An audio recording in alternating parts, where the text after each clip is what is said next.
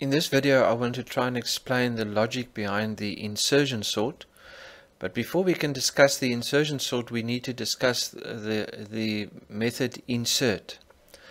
What you have in front of you is basic code of an array of books, and this array is seen as being sorted on the price of the books. So the books are sorted on price in ascending order, and we are inserting a new book into this list, and we want the list to be sorted afterwards. The parameter last is simply the position of the last element in the array. Okay, so let's look at the while loop. The second part of the while loop says while the price of the new one is less than the price of the current one, where current starts at the back and keeps on going forward. So it typically says 60 is less than 90, so current minus minus, so we go to 60 is less than 70. Then we check at the element at position 2, 60 is less than 67, and then we stop at position 1. Current pos will then be 1, where we see that 60 is not less than 55. So the while loop terminates when the new one is not less than the one at position current pos. Okay, so you remember that we now are at position 1, where we found that 60 is not less than 55. So that is current pos. Now it should be obvious to see that for us to insert 60 to keep the list sorted, it needs to go to current pos plus 1. So you'll see at the bottom of the while loop it says list.insert current pos plus 1. So as soon as you find an element in the list from the back that is less than the new one you want to put in, you put the new one at the next position, or you insert it at the next position.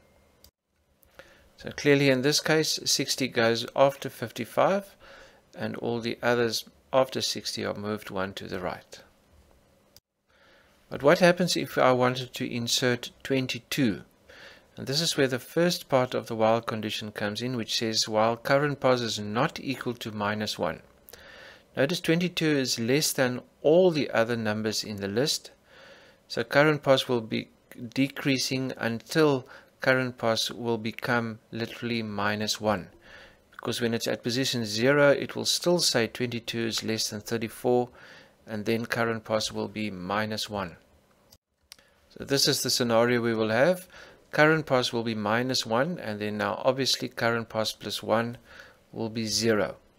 And if you think about it, the 22 needs to go at the start of the list now, which is current pos plus 1. Let's just think of the about the if statement inside the while loop. The if statement says if current pos is not minus 1, current is the book at position current pos. That is simply to take care of the scenario where current pos goes down to minus 1, and obviously when it becomes minus 1, then list minus 1 will crash the program. So that if statement is just for the scenario where you go right through the list, past the first one, and then obviously current cannot be given a value. So that would be your final result, with 22 inserted at 0 and all the others moved to the right. Now the insertion sort uses the insert.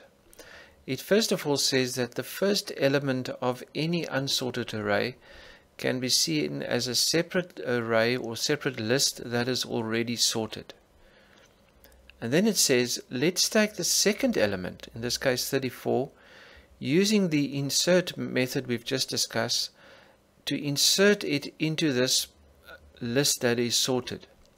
So you'll see we'll be calling the method insert, saying that we want to insert 34 into a list that stops at position 0.